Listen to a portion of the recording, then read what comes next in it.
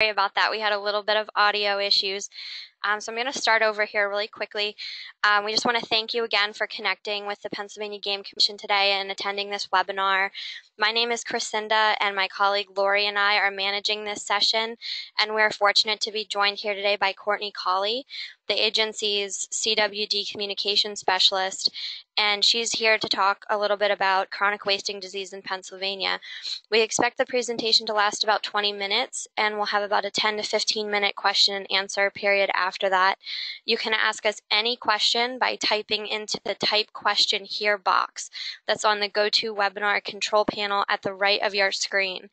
For those of you dialing in to listen by phone today, we just want to remind you that this is not a toll-free call and you may receive a long-distance charge from your service provider.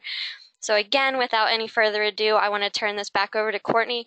Thanks for joining us today. She's going to share a little bit about her background and herself before we get started. And here's Courtney. All right, I would first like to welcome everybody who's listening in, and again, thank you for your patience.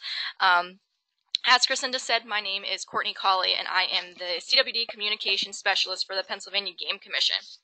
For anyone interested, I thought I'd give you guys a little bit of background information about myself for you. I grew up on a small family farm in south central Pennsylvania, where I spent the majority of my time out of school in the field. I started hunting around the age of 15 with my father, and hunting has become a yearly obsession ever since, not just deer, but a variety of things, bear and dove. Over the years, my love for the outdoors and wildlife grew so much that I decided to pursue a career in wildlife. To make a long story short, I got my master's degree in biology in 2015, and I applied for this position because, like many of you, I am concerned about CWD and the effects it could have not only on our deer herd, but also the tradition of hunting. So let's start learning a little bit about CWD. Oh, it doesn't like that. Click it. There it goes. Okay. So chronic wasting disease, or more commonly referred to as CWD, is a type of transmissible spongiform encephalopathy, which, as you can imagine, is a mouthful, so we more commonly refer to those as TSC diseases. If we break this down a little bit, the T, transmissible or contagious, so that means that it is can be spread from animal to animal. The S, or spongiform, stands for the holes that CWD creates in the brain, and the E stands for encephalopathy, which means affecting the brain.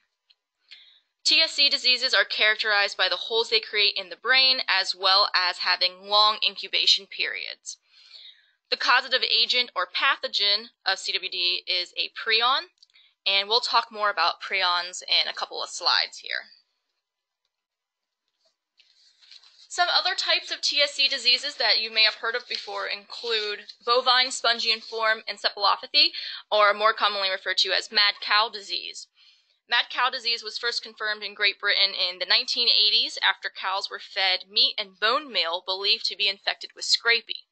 Scrapie then is the TSC disease that is commonly found in sheep, and it's called that because as you look at the center picture there in the bottom, right here, all right, you can see that they scrape their wool off of the back of their legs. This disease was first identified in the late 1700s. Human versions of TSC diseases do exist, and Creutzfeldt-Jakob's disease is one of those examples. CWD affects cervids, including moose, elk, caribou, and deer. To date, CWD has not been found to infect humans.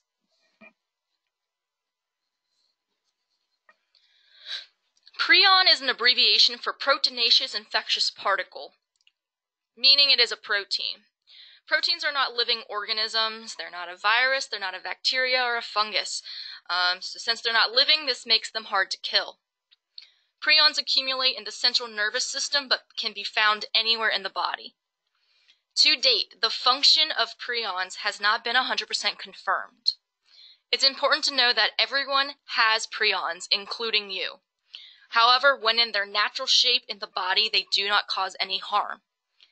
But when folded abnormally, these prions create holes in the brain that eventually lead to death. So you can see at the bottom right-hand corner there, that picture, it shows you the normal shape of a prion and then what it looks like when it folds abnormally. So how does this work? As prions accumulate in the brain, they begin to cause tissue damage, eventually leading to holes in the brain. Once in the body, this prion contacts other proteins around it and convinces them to mimic its abnormal shape. The newly created protein then does the same thing to the proteins around it, and so on and so forth. It's kind of like a domino effect as it slowly spreads through the body. So this picture here on the left is basically showing that spongiform state, or the progression of CWD in the brain. So if you look at the bottom picture on the left, all right, this is a slide of normal brain tissue. This is what it looks like. As you progress upwards, you can see these holes starting to form in the brain. This would be a beginning stage of a prion disease, and as we get further, you can see there's a lot more holes, and that is representing that spongiform state that we've been talking about. CWD has a long incubation period, which basically means it can take a long time for symptoms to show. On average, it can take 18 to 24 months for a deer to show symptoms. This means that a deer can look perfectly healthy and be infected with CWD, like this guy right here on the left. The symptoms of CWD include lowered ears, droopy head, excessive salivation, urination and thirst, wasting or a lot of weight loss, rough coat, and behavioral changes. Some behavioral changes that are reported include the loss of wariness of humans or lack of energy. Please note, however, that many other deer diseases have similar symptoms as chronic wasting disease. So you cannot diagnose CWD alone by just looking at the animal. For instance, this deer here is showing symptoms of CWD, but it may not be infected with CWD. It could simply have a brain abscess. So how do you detect CWD? To positively diagnose CWD, tests must be done on samples of the brain and specific lymph nodes in the head. Because part of the brain must be removed for testing, the animal must be dead prior to sampling. Currently, there is no approved live test for CWD. Live sampling methods are being developed, however. Examples include a rectal mucosal biopsy as well as a tonsil biopsy. So hopefully we will have some tests in the future that we will be able to use on live animals. CWD can be transmitted directly through animal-to-animal contact or indirectly through a contaminated environment. CWD prions can be shed through bodily fluids such as saliva or urine, and also the feces. Once on the landscape, CWD can remain infectious in the soil for several years. As a side note, these prions are very resilient proteins. They have been found to withstand temperatures reaching 1100 degrees Fahrenheit, as well as freezing and thawing. So basically, you're not going to burn this out of your deer meat, okay? Transmission from mother to offspring, or vertical transmission, is possible. However, we do not know to what extent this occurs.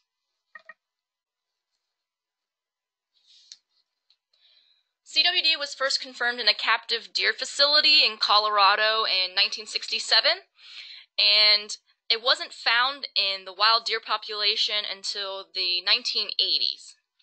CWD stayed close to that endemic area until the 1990s, when CWD was first detected in Canada, infecting a captive elk farm in Saskatchewan.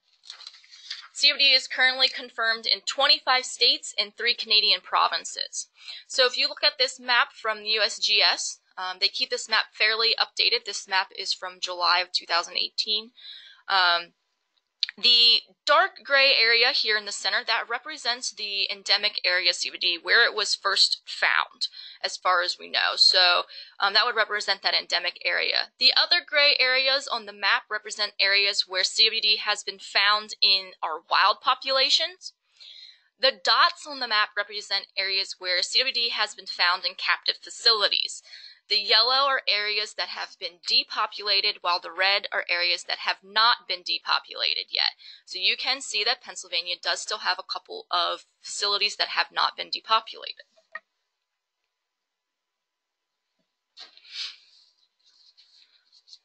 CWD was first confirmed in Pennsylvania in 2012 at a captive deer farm in Adams County. Shortly after, 3 positives were found in the wild population in Bedford and Blair counties. There's a lot of debate about how CWD came into Pennsylvania. How did it exactly get here? Whether it came through the wild deer herd, whether a hunter put it in the back of his truck and brought it here from another state, or whether it came through the captive deer industry. And honestly, we cannot answer that question. Either way, however, it is in our state, it is in Pennsylvania, and what we really need to focus on now is putting our efforts together in controlling it and preventing its spread further. Due to these 2012 positives that we found, disease management areas 1 and 2 were created, in which certain regulations apply to help reduce the risk of spreading chronic wasting disease.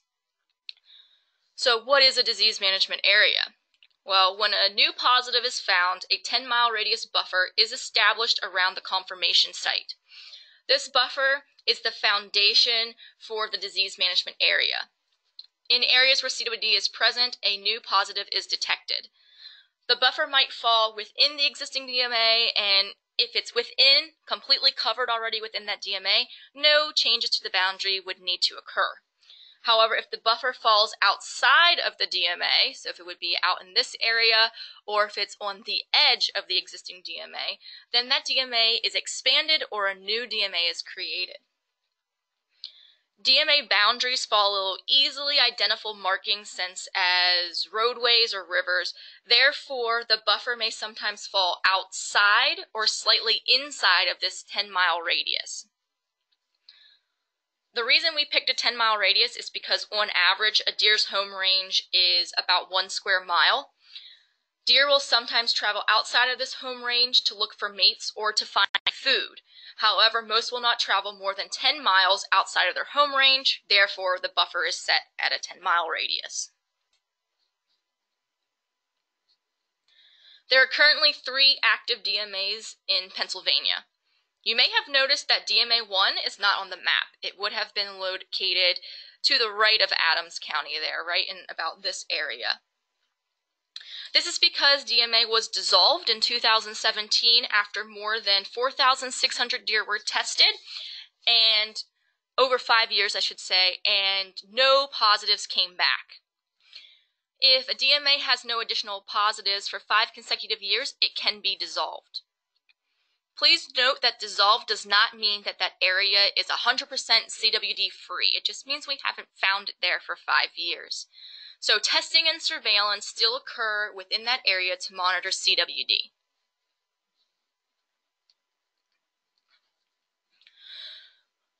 DMA 2 originally covered about 900 square miles in the Bedford and Blair County area, but it now covers a little over 4,600 square miles, reaching parts of 12 counties in the south central part of the state.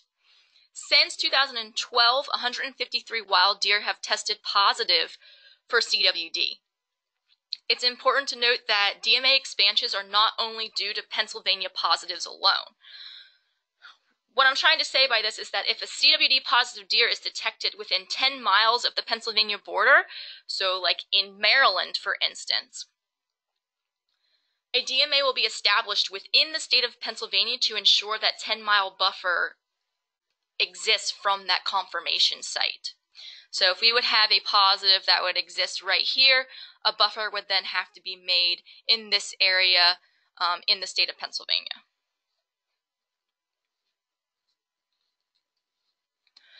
Disease Management Area 3 was established in 2014 after CWD was detected on 2 different captive facilities in Jefferson County. It wasn't found in the free-ranging population until 2017 when we detected 3 positives within or near the DMA. So as a result, DMA 3 was expanded. It currently covers about 2,400 square miles, and it reaches parts of Jefferson, Indiana, Clearfield, Cambria, Armstrong, and Clarion counties.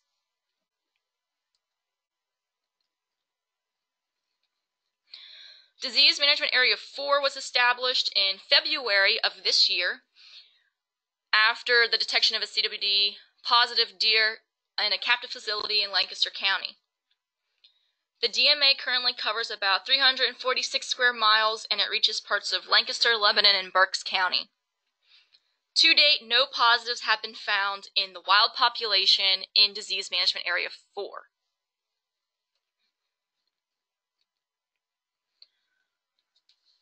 So, the Pennsylvania Game Commission began CWD surveillance in 2002, long before it was detected in our state. Since 2002, the Pennsylvania Game Commission has sampled over 70,000 deer. The goals of surveillance are to monitor CWD within these DMAs, as well as detect new cases of CWD outside of the DMA area, so within the entire state. Surveillance efforts include hunter-harvested deer or elk. And to increase surveillance efforts, the Pennsylvania Game Commission offers free CWD testing for deer harvested within the DMA. So if you're hunting within the DMA, you can get your deer tested for free. Some deer harvested by hunters and taken to deer processors within these DMAs and outside of the DMAs are also sampled for the disease. All hunter-harvested elk are tested as well. To date, there have been no positives among Pennsylvania's elk herd. We also test all road-killed deer within the DMAs, and all escaped captive deer or elk that can be captured are tested for CWD. So if you see a deer or an elk with a tag in its ear, please contact the Pennsylvania Game Commission. We also test clinical subjects, suspects.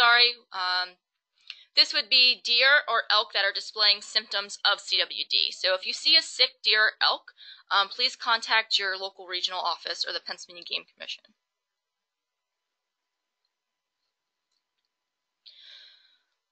Now, I keep saying that there are special rules and regulations that apply within these disease management areas. Within a disease management area, it is unlawful to export high-risk deer parts from a DMA.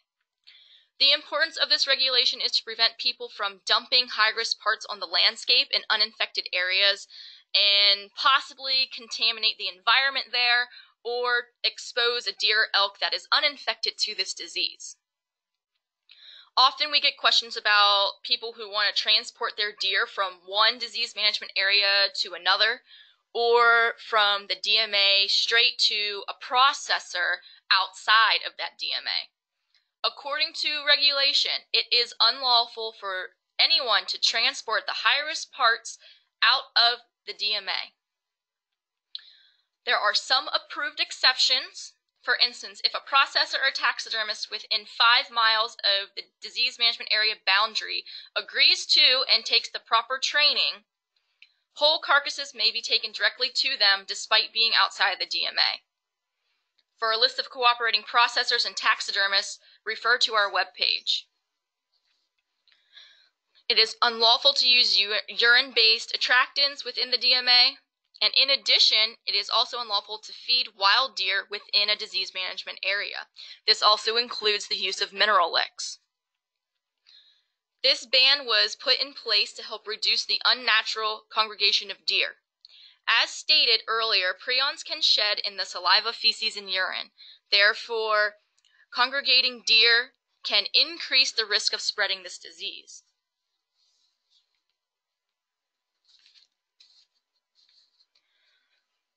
So what are these high-risk parts?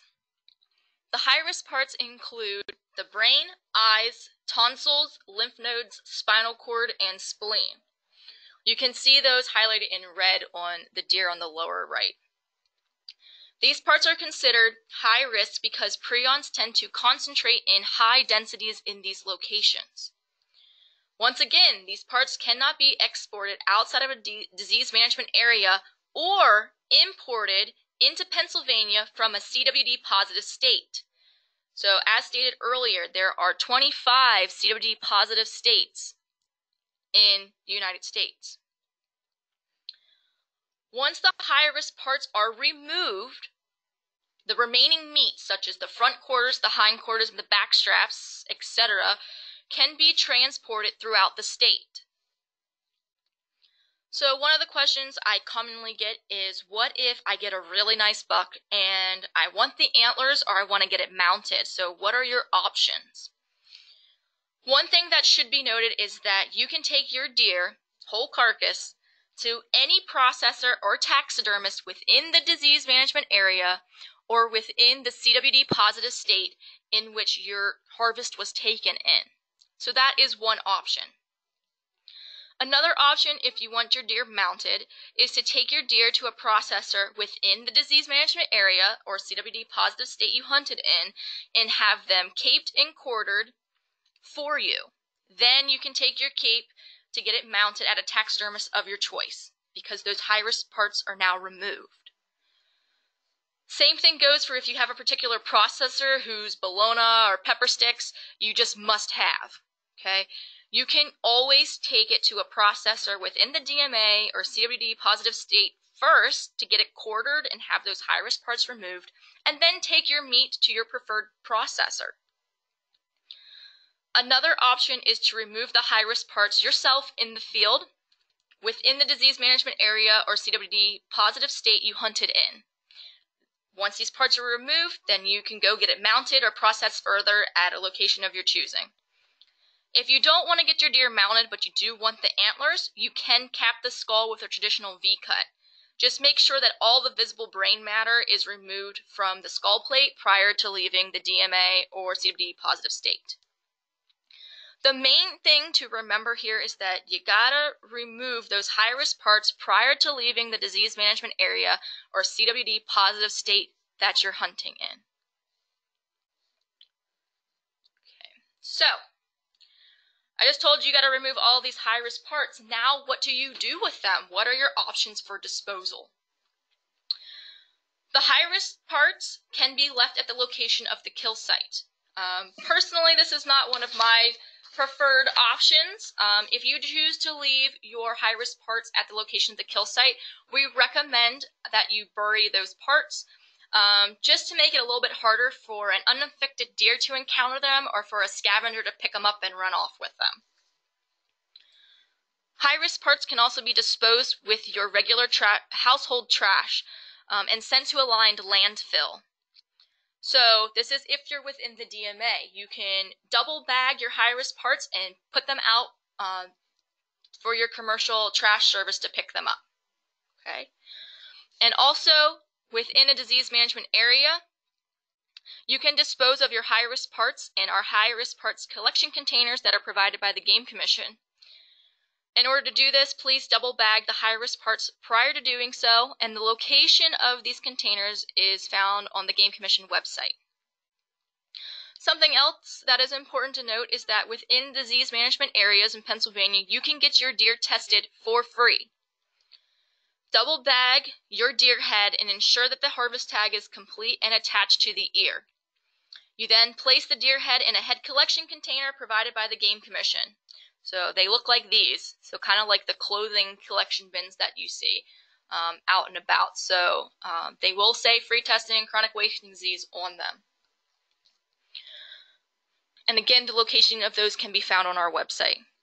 Results typically take about 4 to 6 weeks. While CWD has not been found to infect humans, it is recommended that you do not eat the meat until you receive the results. If your deer comes back positive, you may give up your infected meat to the Game Commission in exchange for another deer tag. However, the same regulations apply to this deer tag, meaning you must use it within the appropriate hunting seasons. Once outside, or for people outside of the DMA, you can get your deer tested at the Pennsylvania Veterinary Laboratory in Harrisburg, but it comes with a fee. I believe last year it was about $75 to get your deer tested outside of the DMA. More information on that can be found on the Pennsylvania Department of Agriculture's website. Okay, so I hope this presentation was informative and helped you gain a better understanding of CWD. I am more than happy to take any questions that you have, and if you do have questions, please send them to the link below. Since we are a little bit short on time or limited on time, if I don't get to your questions now, I will respond to your questions via email as soon as possible.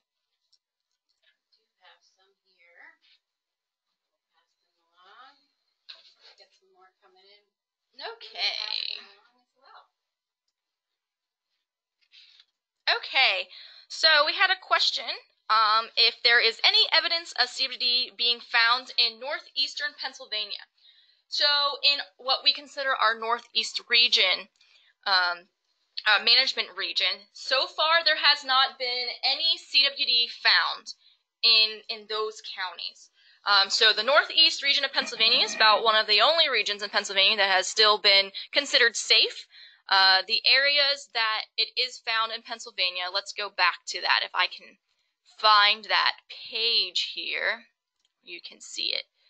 There we go. All right, so this northeastern corner here, it's pretty clear. The closest positive that you guys would have had was in disease management area 4, and there's no wild positives in that disease management area yet. It's all been in the captive deer industry. So you guys are pretty okay. It's very low risk. Okay, so another question. What precautions should auto body personnel take when repairing vehicles involved in deer collisions? This is a really good question, and I appreciate whoever asked this question. So anytime you're handling a deer parts, we always recommend that you wear latex or some form of glove, all right? That helps just prevent passing for one, just any bacteria that deer might have to you, and it's also another barrier to help protect you from exposure to CWD. If it is with an auto body accident, then there's a possibility that spinal cord fluid or brain fluid could be exposed.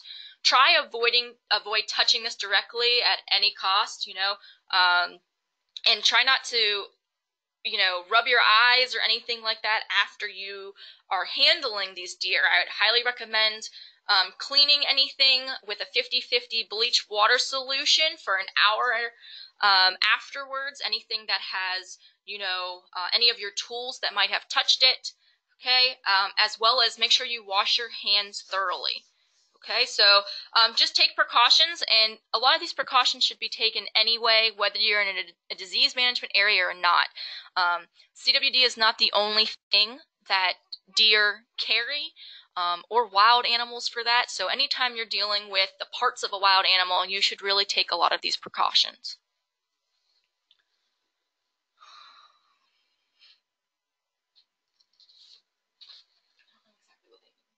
I'm not sure either, maybe because it's closed now. Why closed? Like why it existed and now it doesn't? Okay, I'm gonna skip that one and then we'll figure it out. Okay. So where do I find the map of disease management areas? So if you go to the Pennsylvania Game Commission webpage, if you scroll all the way down to the bottom and on the right, there is a link for CWD on there. If you click that web page there, it'll load our CWD page, and it's going to have a ton of information for you on CWD. All right. In that, there is an interactive map that you can go into and zoom into any of those areas. It's really nice because let's say you're hunting in this area here and you're not familiar with the boundary. You can zoom right into that area nice and close and see all the roadways and everything right in that area. Now, for people who do not have access to the internet, it is still in our digest, so you can get those boundaries in our Hunter Digest each year. And if you go to any of our CWD public meetings, I am often there handing out a lot of these maps, so they are available through that as well. I'm hoping to get some maps into some issuing agents if they're willing to take them. So we're working on getting them out to people who do not have internet access as well. Okay. Okay, so I like this question. Can my dog get CWD from eating deer droppings? So there have been some studies that have been done here recently on whether scavengers can get CWD from eating infected meat, or deer droppings would be similar in that category. So what they are being kind of trying to determine is whether those prions can remain infectious after they are consumed and go the whole way through the digestive system and basically are then shed back on the environment. They don't really know what's the possibility of those animals actually carrying and shedding and how infectious it is after it goes through the entire digestive system. However, to date, CWD has not been known to infect canines. So they may be able to pass it through their system and spread it further, but it does not appear to infect them or affect their health in any way. So your dog should be safe. All right, we have a couple other questions. We have a few questions about EHD, and we're going to pass those along to our wildlife veterinarian. So if you would like to email PGC comments at pa.gov with those EHD questions, we will pass them on to a different staff member. And we also have questions about getting copies of the PowerPoint. It is being recorded, so you will receive a link to the recording within the next couple days, so you'll get it that way. And then we'll have just a couple more questions. We're not going to be able to get to all of them, so we'll make sure that you can see that link again to email us with the questions, and Courtney will tackle them that way. Yes, all right, I will. All right, so why do you believe that the first CWD detections within a DMA were always on game farms? So there's a couple of reasons why this could be. I will say, though, Disease Management Area 2, their first CWD positive cases were actually in wild populations. So it's not so much that every single one did come first from a captive deer facility. However, a large majority of them do. This could be for a variety of reasons. Deer farms are, a smaller area, and those animals are contained in them. Deer farms, I should say, are required right now by the Pennsylvania Department of Agriculture to either be in what's called a herd monitoring program or a herd certification program, in which either 50% of their deer that die have to be tested, or 100% of their deer that die have to be tested. So in Pennsylvania, in our wild herd, we estimate we have a little bit over about 1.5 million deer. That's a lot of deer to test. There's no way we're ever going to be able to test, 50% to 100% of our deer. We don't have resources for that. So within those deer farms, they're testing a higher percentage of the deer. So you might have a better ability of finding a positive, which within an area where you have higher testing. Last year, the Pennsylvania Game Commission tested about 7,900 deer in 2017. So we are testing a good number of deer in the state. It's just we can't reach quite high levels. As you can imagine, a deer that's within an enclosure is probably a little bit easier to catch and it's dead to test than us finding them out in the wild. So there's kind of a difference in testing ability.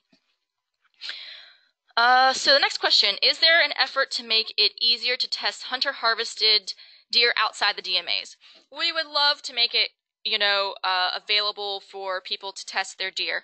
Currently, however, the reason we have these testing locations within our DMAs is actually for surveillance purposes first. So we place these head collection containers in areas where we're specifically interested in increasing the amount of samples that we need. So whether it's in a new area where we got a new CWD positive where we're really interested in seeing what is the prevalence within that area, or just a focus area where it seems that we're getting a lot of positives. So we put those in there because we would like to have extra samples in those areas. To test outside of the DMAs, like I said, you can call the Pennsylvania Veterinary Laboratory and set up something with them where they will test your deer. Unfortunately, though, the Game Commission currently cannot afford to pay for all deer hunters to get their deer tested throughout the entire state of Pennsylvania. So maybe someday, but currently we really need to focus on these areas where we need more information from. Maybe one more. Okay, so somebody asked, how do you clean field dressing knives and saws? So the best thing that we can tell you guys is to clean them with a 50-50 bleach and water solution for an hour, and make sure that solution is pretty hot.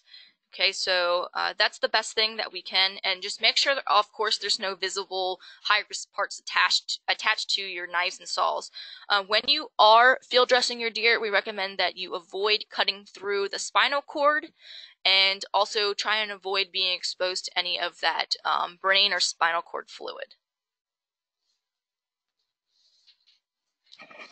All right, everybody. Unfortunately, it looks like we are just about out of time, and we're sorry if we weren't able to get to your question today.